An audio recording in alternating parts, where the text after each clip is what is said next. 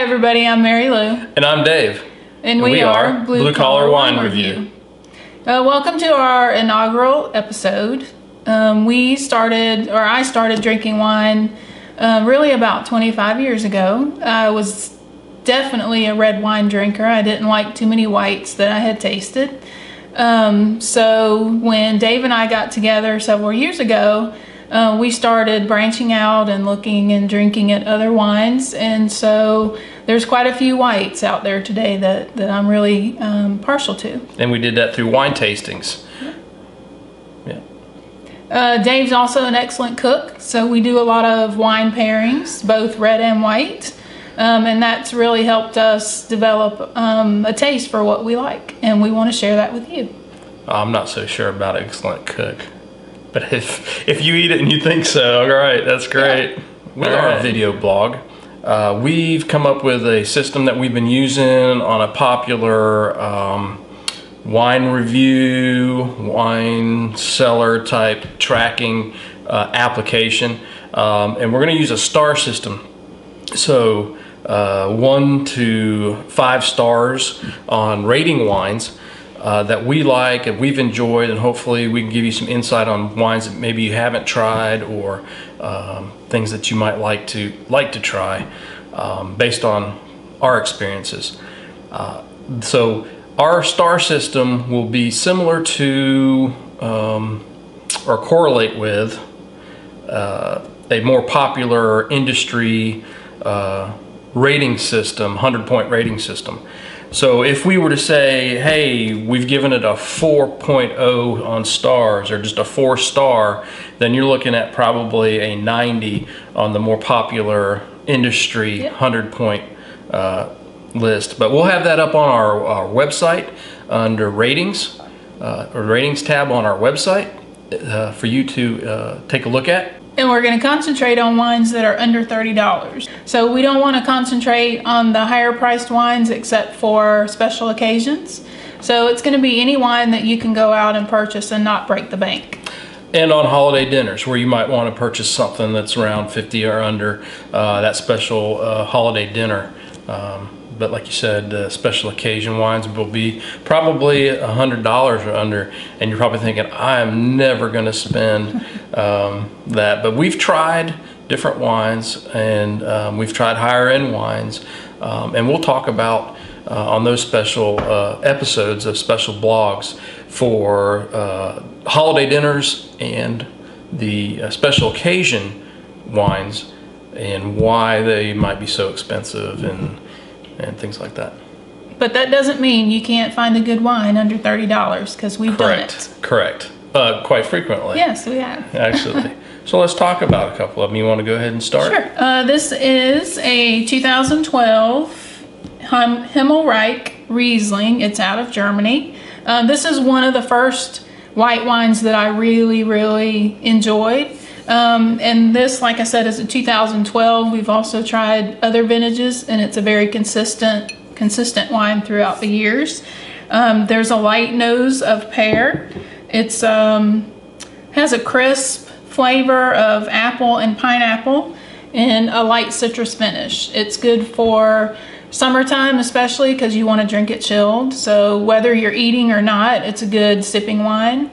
But it also goes well with some lighter dishes like chicken, things like that. So you might be asking, since we talked about this first wine, and it's a great Riesling. I grew up, I was a military brat. We lived in Germany when I was younger, but my parents liked the Moselle wines and the Rieslings and things like that, Liebfraumilch wines and things. But you might be saying, what in the world are you talking about? It's a grape. Why is you talking about pears, apples, citrus? Sometimes the terroir, as they say, or the ground, or the grapes, the soil that the grapes, the vines grow in, take on some of those nuances. But so do grapes, and the way they process them. They don't add, in these instances, they don't add pears and apples and citrus and things in these particular wines, but it does come with some of those nuances because of our olfactory, our smelling and taste. So something that you could do would be, and it could be a little weird, but the best way is if you go shopping and you're in your produce section, is start smelling the different fruits, doing stuff like that. We even did a wine tasting where they used flavored jelly beans, and then they gave you a wine to try, and you were to see if you could figure out what was in it. With vanilla, you could come up with vanilla, cherry, blackberries, things like that. So grapefruit, which is your citrus, lemon. So as strange as it might be, that's a good way to start, other than doing wine tastings. Going to one of your local places that, excuse me, one of your local places that offer wine tasting.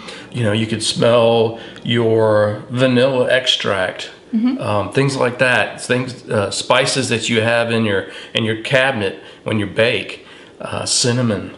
Mocha, which could be your baking cocoa or anything like that. So you get some of those nuances, and those smells are the same smells. So it's kind of where we're at. We're not wine snobs, but we like to taste the wines and see what's in them, or see what kind of scents and flavors you get throughout the enjoyable aspect of drinking it. Yep. I guess. We rated this wine 4 stars, and it has an average price of $15. So you won't be disappointed.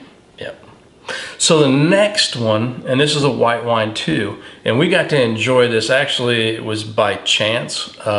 We decided to go on a vacation together. It was before we got married. It was kind of a dream vacation, wasn't it? So we went to Napa Valley. We went into San Francisco, had a great time there, drove up to Napa Valley, had a wonderful experience and time there visiting vineyards, and we got to go to Camus Vineyard, which was something that was necessarily one of the first things on our list, but it was something that I definitely wanted to go. And Marilou agreed she'd like to go to. And usually on the tastings that we went to, they would serve a Sauvignon Blanc. And so we just assumed that that's what they were serving. And they gave it to us in was it a cab? Yeah, a cab glass. I think it was a cab glass, and it was chilled, and it tasted just like a Sauvignon Blanc. We thought, hey, it's pretty good. It's a Sauvignon Blanc. And then we came to find out that it was Marseillais, and it was a Chardonnay. And this Marseillais is from the Santa Lucia Highlands, and it is the Marseillais 2013 Reserve. And we really enjoyed that so much that it became a favorite. And for the non-white wine drinker, really enjoyed it. My favorite Chardonnay, for sure. Yeah, it definitely is very good. The 2013 Marseillais has apples and peaches on the nose, and peaches, honey, and butter on the palate, which is when you drink it, it's on the tongue and the back of the throat, and then hints of lemon and oak on the finish, which your finish will be how long the flavor and the tastes and nuances in your mouth last. We rated it 5 stars, which is the top. So you're looking anywhere from a 9, on the industry scale, a 98 to 100 points. That's how we rate it.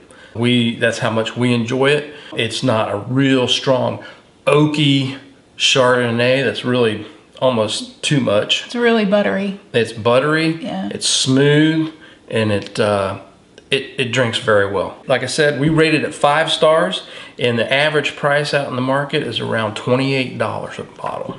In some of our future video blogs, we're going to talk about the glasses and how each glass affects what wine you're drinking.